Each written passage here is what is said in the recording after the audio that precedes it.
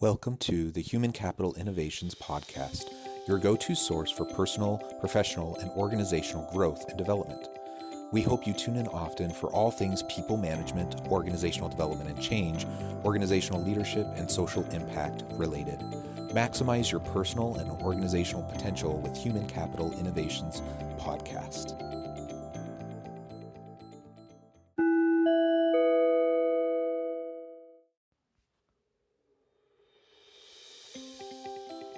Welcome to the Human Capital Innovations Podcast. In this HCI podcast episode, I share my recent Forbes article, The Benefits of Creating a Speak Up Culture at Work.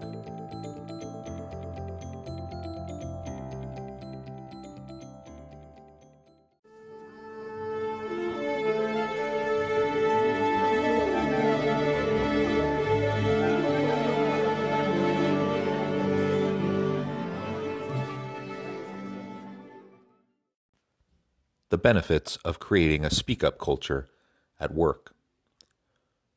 Early in my career, I was in a management training position in a large corporation where I had the opportunity to go on extended rotations in each division and in each functional aspect of the business. I learned a great deal as I was able to see the inner workings of the firm from all angles.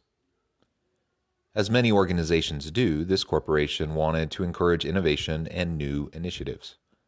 If any employee witnessed a systemic inefficiency or employee behavior that needed to be corrected or had a new creative product idea or process innovation that fit with the mission and strategy, they could write up a description of the issue and propose a solution. If an idea was selected, the employee would receive recognition and a bonus. As I was fresh out of my master's program and going through all of my rotation assignments, I saw a great deal I thought could be improved. So I submitted a dozen or so different proposals for this innovation initiative. I quickly began to lose steam, however, as two things happened that put a damper on my personal initiative. First, I was called into my boss's office and told to essentially cool my jets, as I was still relatively new to the organization, learning the ropes, establishing relationships, etc. I was told that if I kept submitting proposals, I would be sending the wrong message. I wasn't a team player, and I thought I knew better than everyone else.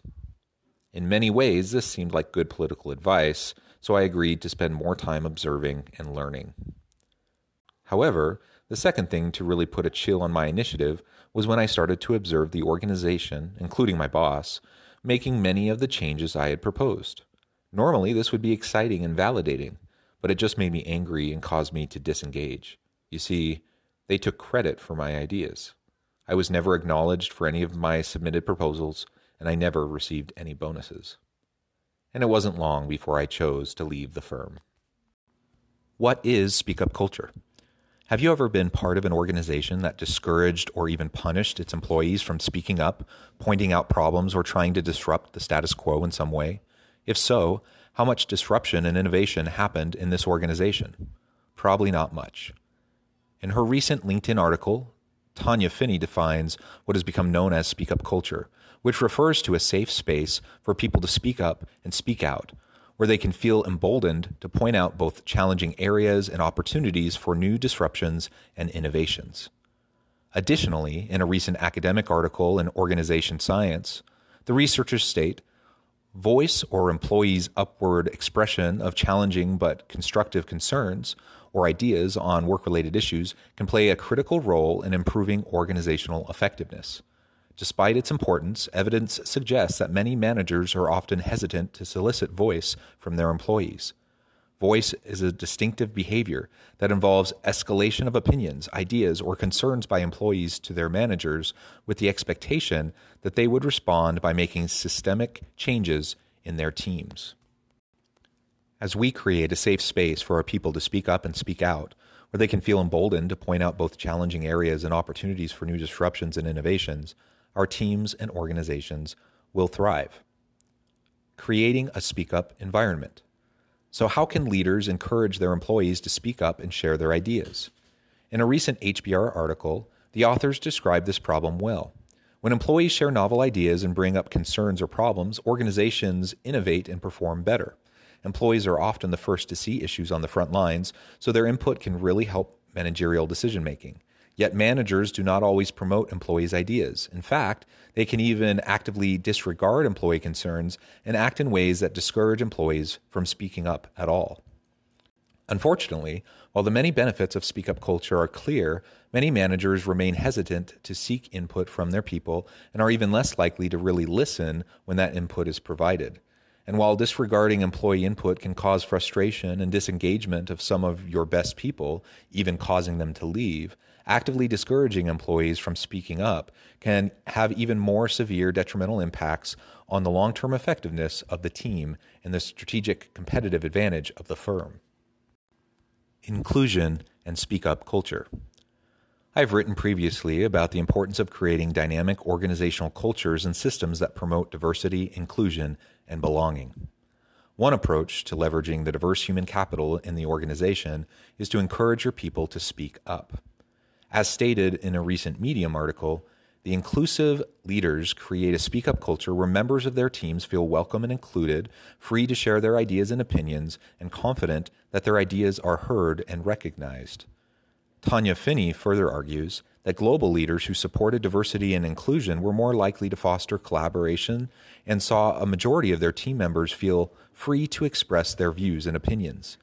These leaders were found to have several distinct qualities, including asking questions, facilitating constructive arguments, giving actionable feedback, taking advice and implementing feedback, sharing credit for team success, and empowering decision-making among team members.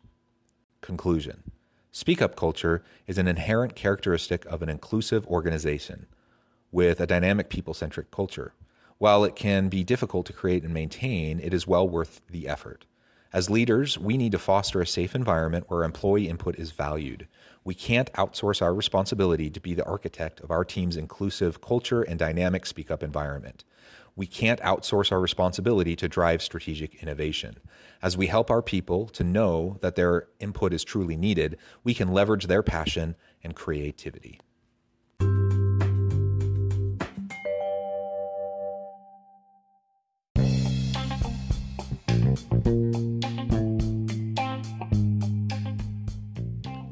I'm excited to announce the publication of my new book from HCI Press, The Alchemy of Truly Remarkable Leadership: Ordinary, Everyday Actions that Produce Extraordinary Results.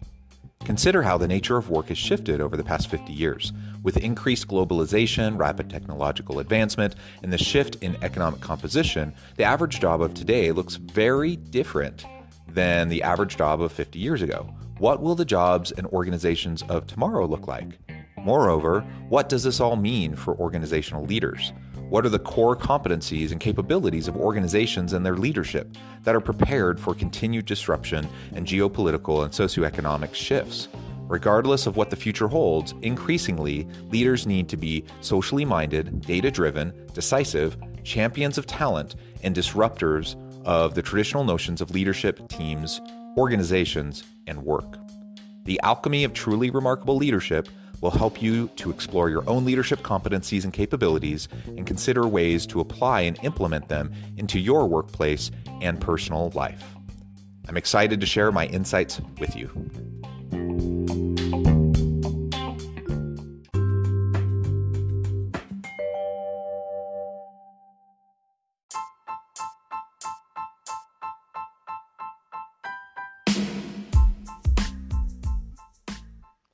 We are excited about the launch of HCI's new magazine, Human Capital Leadership. Human Capital Leadership is a free, interactive e-magazine designed to help individuals, leaders, and organizations find innovative approaches to maximize their human capital potential. We will be publishing issues quarterly in August, November, February, and May. Check out the first issue and let us know what you think.